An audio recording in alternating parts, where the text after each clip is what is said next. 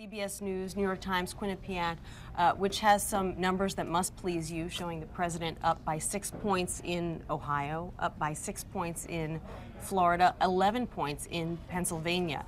Is this along the lines of what you've been seeing in your internal polling?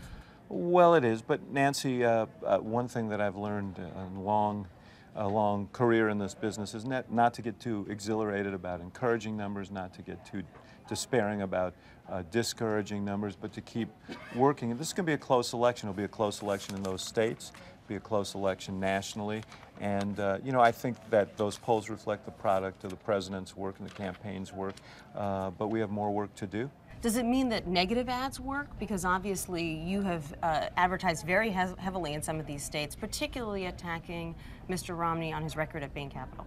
Well, it could mean that negative ads don't work because they've run more negative ads against the president than we've run in this campaign. They've attacked the president relentlessly for months and months and months, not just the Romney campaign, but super PACs at a level that we've never seen before, and those arguments seem to be failing.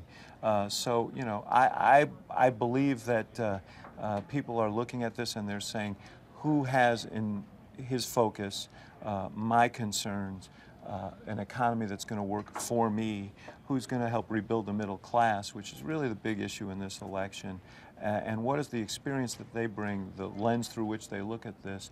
And as they focus in on these two candidates, I think that's redounding to the president's benefit.